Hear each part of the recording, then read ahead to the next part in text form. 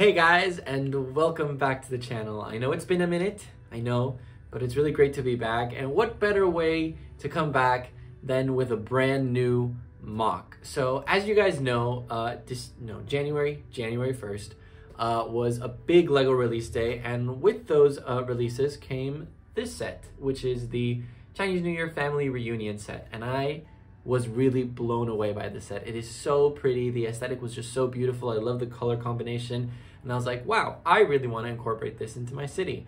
However, I didn't like that it was so, like short, I guess, in height, because it wouldn't fit in with the other modulars. I wanted something that was a bit taller and, blended in better with the city.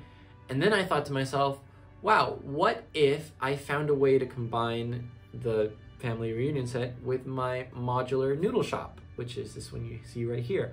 So I wanted to find a way to create kind of like a combo of both of these builds and just create sort of like, I guess you could say like a Chinatown section district for the city. And like in my mind, it was like really busy with a bunch of lights everywhere and just a bunch of details. So I started doing some sketches, here are some of them, just to get an idea of what the MOC could possibly look like. And then I just started building, and it was kind of like a bunch of trial and error over the course of a few weeks. But I finally got it down to a place where I can firmly say that it is almost like 99% finished, I guess. And I'm just really, really happy to share it with you all. So why don't we go ahead and take a look at this MOC. And this is it, guys, the result of the combination of both of those sets slash builds, I guess. I'm really, really happy with how this turned out. I really wanted to capture that, hustle and bustle Chinatown look, and I feel like it comes across really, really well. And I was really set on maintaining most of the little builds and details that were in the original set. So we still have sort of, the open eating area for the noodle shop, as well as the sign, the stalls that came with the Family Reunion set, the little, food cart here, some of the details in the window, the sign, and most importantly, the string lights that I really, I feel like they really help fill out the space and make it look really, really busy. So what I thought we would do is first go over some of the exterior details and techniques, and then we take a look at it floor by floor because it is completely modular. So starting off with this little like open area down here, I really wanted to make sure that there was space for the stalls, not just have them on the sidewalk, and just create an open space for those. Also to place minifigures, to make the the surrounding area feel a little bit more busy, and better yet, hang up these string lights just over the little plaza area. I feel like adds a really, really nice amount of detail. So let me just turn it over so you guys can get a very clear look at the facade. I'm really happy with how these windows turned out. I feel like the technique for those is really, really interesting. I was worried originally when I was designing it.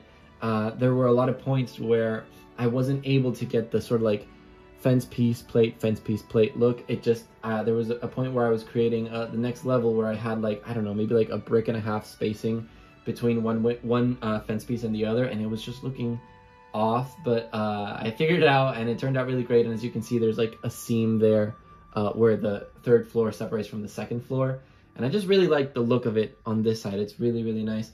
I also wanted to make sure that I was keeping a clean look over all sides. So you can see the back is also pretty clean. I really like the little vent piece that I reused from the original set, and as you can see, there's an entry point to the noodle shop here, and as well as to the kitchen in the back of the Chinese restaurant. But yeah, it looks really, really cool. Then obviously this side, there isn't much you can do with it. It's the least pretty one, but I still feel like the colors are really well balanced, so I'm not too mad about it. And then of course we have sort of like the front facing facade where you can see clearly kind of like the three sections of the build. So you have like the Chinese restaurant, the little skinny building with the alleyway in blue, and then the noodle shop. And I'm just really, really pleased with how this looks. So I'm going to give you a sort of like an overview of the outside now, up close in the different levels, because there are some things to take a look at before we jump into the inside. So the first area we're going to be taking a look at is the actual Family Reunion. Now, the original set had a much bigger table, and it was on the inside. However, given the tight space that turning this into a modular created, I thought it would be best placed up top on the roof, and I did shrink the table down from an 8x8 circle plate to a 6x6 one. And it doesn't have 6 seats anymore, it's only 4, but I feel like it comes across really, really well. You can still see it's a very full, very busy table. I also added the little firework feature right here, and I feel like it looks just right, you know, just the right amount of detail. Not too much, not too little. It captures the essence of the original set, which is what I wanted, and I'm just really, really pleased with it. But yeah, let's move on to the next section. Now, this next section is probably one of my personal favorites. It was actually the first thing that I built for this MOC. So I think to better showcase it, it would be best if I remove it and just gave you kind of like a 360 look at it. So let's go ahead and do that. All right, so this is a little tranquil garden that I really wanted to include in one of the rooftops. As you guys know, I'm a really big plants guy, so any chance that I get to include plants somewhere in the build is a win for me. But I'm just really happy with the natural elements that I was able to create here. We have a stone lantern, which obviously is not a natural element, but I imagined that this would be sort of a little habitat for this little chameleon that we have right here. And then right here in the background, there's like a little sort of like pond with a bit of a rushing waterfall. And then the build for these bamboo trees. I'm just so happy.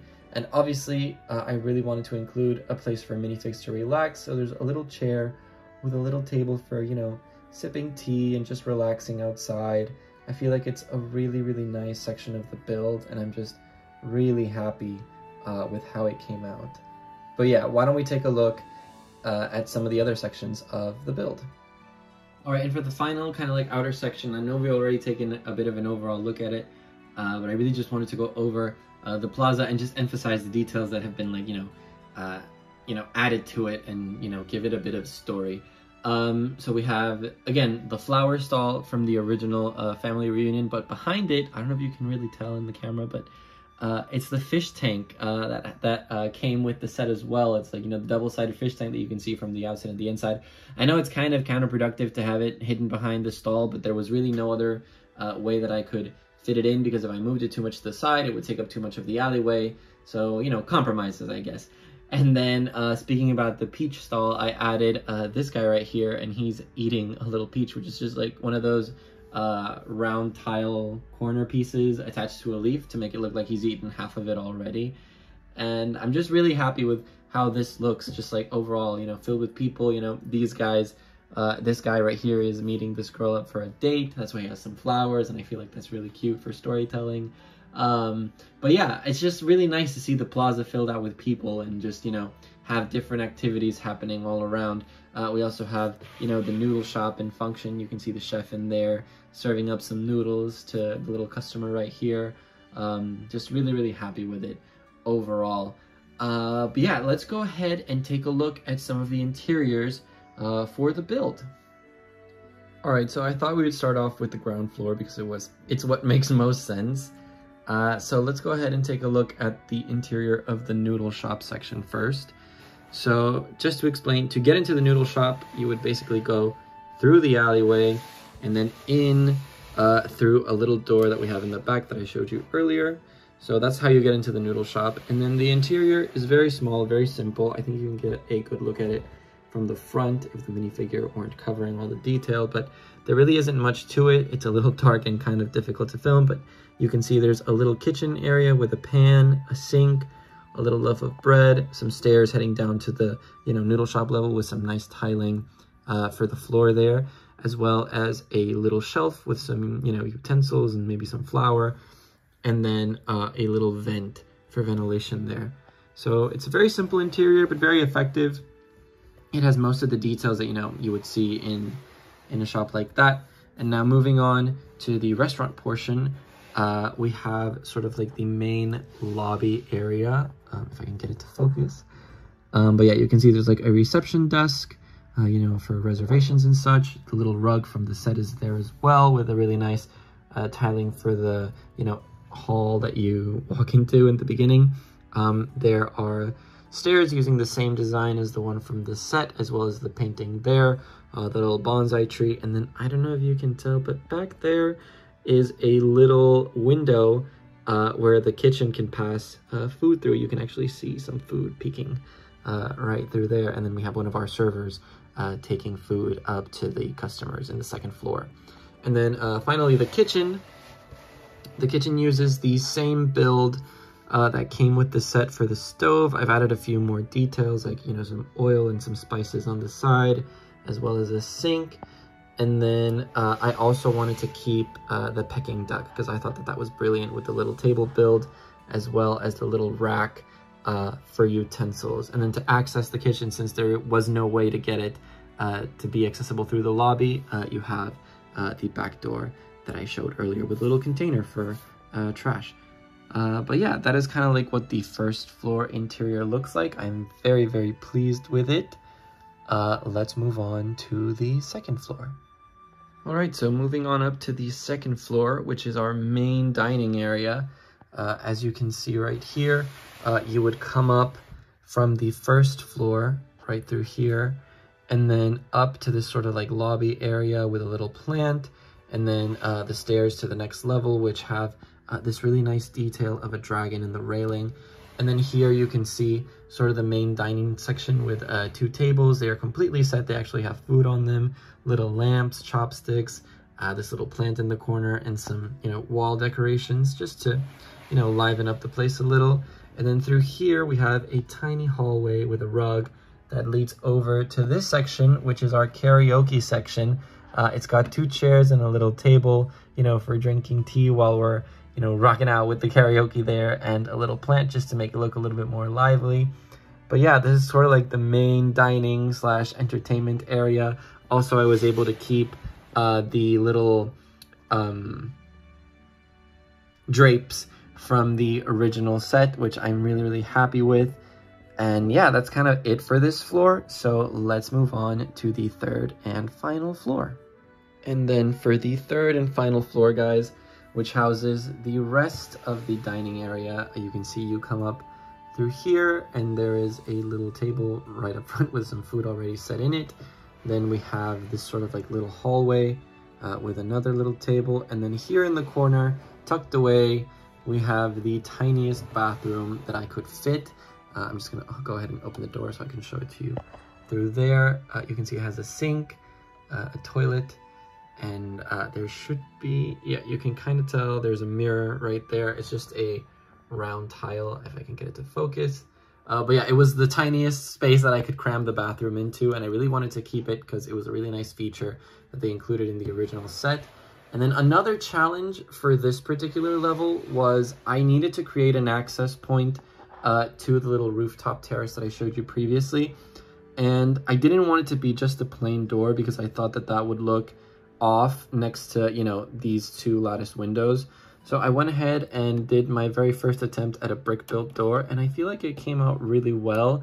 You can see the access to the garden there, and it works perfectly. And then from the outside, you can see that it just goes so seamlessly with everything else, and I'm really, really happy with that overall look.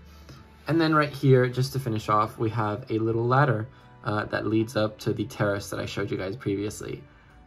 So yeah, let's just go ahead, give the entire MOC an overall final look, and that'll be it. So here it is, just one final overall look at the entire MOC put together. I am really, really happy with how it turned out. I know I've said that before, but I really am. I feel like the amount of detail is just right, and I was able to include like all of the features from both of the builds that I really wanted to keep. And it just is really, really cohesive. You know, it has stairs all the way to the top and access points everywhere it needs to have them. I was able to salvage the bathroom, which I was really worried because there's just so little space. But it worked. It worked out, and I'm just so happy with it. I hope you guys enjoyed, you know, taking a look at it. I know it's kind of like really weird filming the interior of the modular, especially like in this lighting and, you know, having all the cameras fit in and focus, but I think you got a pretty good idea of what it looks like on the inside, and I hope you enjoyed it. So that is it for the up-close look, guys. All right, and that is it, guys. I hope you enjoyed the up-close look at this MOC and that you enjoyed the MOC itself. I'm really, really excited to find a place for it in the city. I'm still working on my city placement. I was doing another tabletop city again, like here in the same room, but there's just not enough space, guys. So I'm trying to figure out a solution for that. But I'm very, very excited to incorporate this into it. I feel like it's going to look really, really good. I did take a picture of it with the Spring Lantern Festival from 2021, and it looks so good. Here it is. I feel like they fit in together really, really well, and now I kind of want to put them both together in the city and create sort of like a really nice display area for them. But I'm really looking forward to that. But yeah, guys, I hope you enjoyed this video. It's really great to be back. I'm really looking forward to sharing more things with you guys in the future. And yeah, thank you so much for watching, and I'll see you in the next one. Bye.